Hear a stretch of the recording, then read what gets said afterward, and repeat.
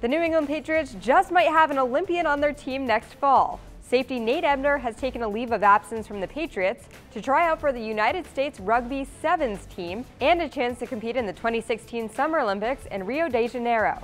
The Patriots seem to be on board with the decision after tweeting their support for Ebner. Ebner has an impressive rugby background. At age 17, he was the youngest player to ever play on the United States National Rugby Sevens team. Ebner went on to be a star rugby player at Ohio State before walking onto the football team. The rugby tournament will take place over 6 days from August 6th to the 11th, and to top it all off, the Patriots re-signed Nate Ebner early Tuesday morning.